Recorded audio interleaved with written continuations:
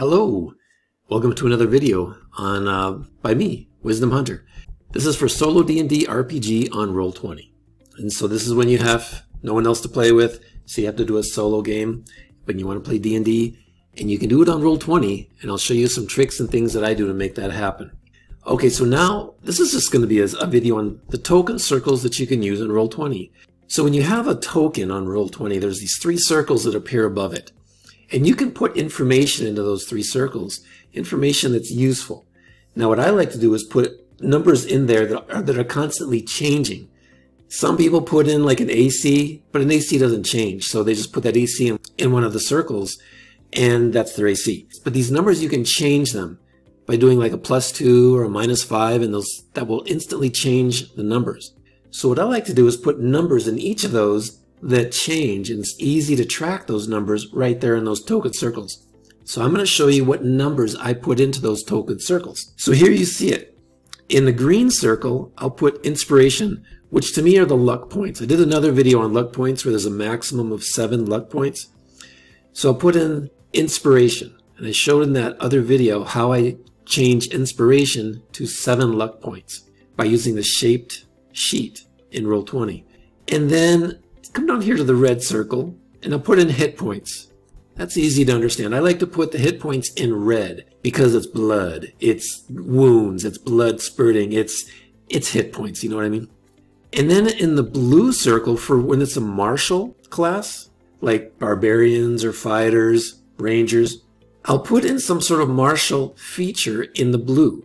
Rage. Whatever needs to be counted between short rests or long rests. Or even for a fighter, there's certain things you want to count between short rests or long rests. So put those martial features in the blue. So every time I use one of them, I subtract one so I can see how many I have left before I have to finish another rest. And now for a spellcaster, I'll still do red for hit points, green for the inspiration luck points, but the blue circle will be spell points, because I use spell points for all of spellcasting. It just makes it so much easier to track, how I'm using spells. If I want to just grab a second level spell, I'll just do a -2 to the spell points. So it makes it very easy on the tokens, so I can always see instantly on the tokens how many spell points I have left for how many spells I have left. And so it's really important in these token circles to put information that you're tracking so you can see how much you have left. And so let me show you how I do this in Roll20. Okay, here we are in Roll20, and you can see I have my token selected, and above this token, you're going to see those 3 circles. So this is going to be hit points. Let's say my PC takes a hit of 7, so I'll do -7, and now has 19 hit points. And here in the green circle, I'm tracking luck points. There's a maximum of 7. Let's say the PC wants to use 4 of those luck points on a roll.